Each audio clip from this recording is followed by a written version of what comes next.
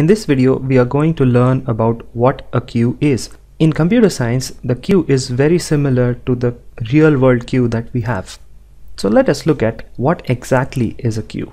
So a queue is basically a collection of objects, right? Just like the real-world queue, we have a collection of people. Here we have a collection of objects that are stored in memory. And objects are always added to the back of the queue. Right? For example, if you are buying a movie ticket and there is a queue of people there, so you would always go to the back of the queue. In the same way here, new objects are added to the back of the queue. And objects are removed from the front of the queue. So there are basically two primitive operations in a queue. One is addition, which is called as queue. Another is deletion, which is called as dequeue. And the notation for queuing and dequeuing is quite simple.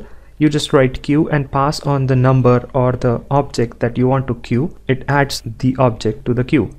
And to delete an object, you use the dequeue function, which usually returns the object that has been recently deleted from the queue.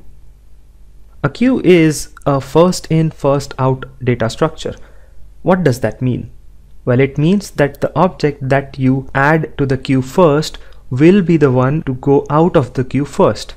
Let us see this animation to understand this further. So you have a queue, you add elements to the back of the queue and you delete elements from the front of the queue. So let us queue in three numbers x, y and z.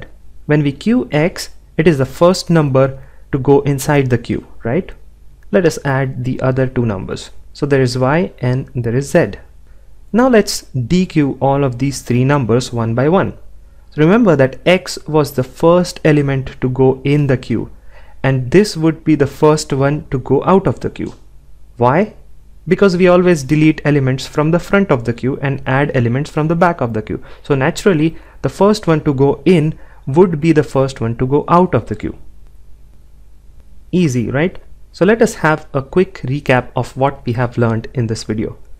We have learned that a queue is a collection of objects and you have two primitive operations. One is to add elements, another is to delete elements. The process of adding an element to the queue is called as queuing, and elements are added to the back of the queue. The process of deleting an element is called as dequeuing, and elements are deleted from the front of the queue. And a queue is a first in, first out structure. That means the first element to go in is the first element to go out of the queue. So that was a quick overview of what a queue is and what are its operations. Next, we would learn in detail some implementation scenarios for these two operations of the queue.